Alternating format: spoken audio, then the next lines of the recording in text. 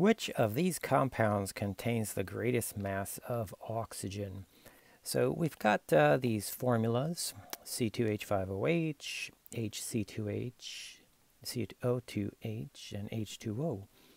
And probably the first thing you want to do is, one thing you could do is, well, there's several different ways you could solve this problem. But what I'm going to do is I'm going to convert moles of the compound to moles of the element, which is, oxygen here. And then I'm going to convert that to grams of oxygen.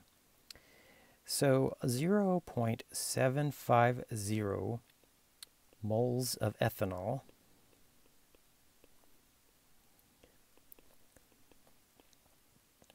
contains, because the subscript which isn't shown for the oxygen is assumed to be 1, it contains 1 mole of oxygen per 1 mole of ethanol. And we know that each ethanol, each oxygen has a molar mass, according to our periodic table, of 15.999. I'm using the average atomic masses from a periodic table found on ptable.com. And so if we do this, so you basically multiply this by the mass of oxygen. What we get is 0.750 times 15.999. We get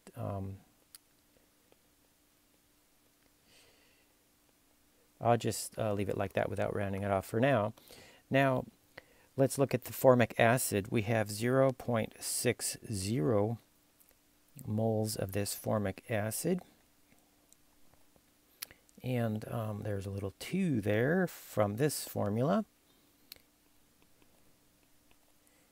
And so if we convert to moles of oxygen, because there's a 2 there, there's actually 2 moles of oxygen per 1 mole of the formic acid.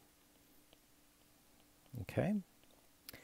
And then we do the same thing again. We convert from moles of oxygen to grams of oxygen by multiplying by 15.999. So on my calculator, I'm going to enter 0.6 times 2 times 15.999, and I get 19.1988 grams of oxygen. Next, we have 1.0 moles of water.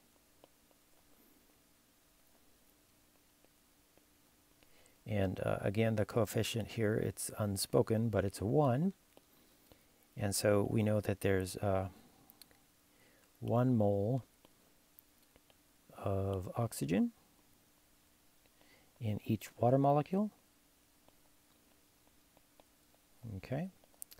And then we would want to multiply that by 15. And so these are easy numbers. We don't need our calculator for this one. This would be 15.999 grams of oxygen. So let's analyze what's going on here. This one has the greatest mass of oxygen. It's got about 20 grams of oxygen. And the reason why, this number is actually the lowest, so it's quite surprising. Okay, the reason why it has the most is because each molecule has twice the amount of oxygen. So that's kind of like 1.20 moles of oxygen. Okay, so that's the explanation why. You could put it into words if you need to type out some sentences. But anyways, thanks for watching, and please consider subscribing to my channel.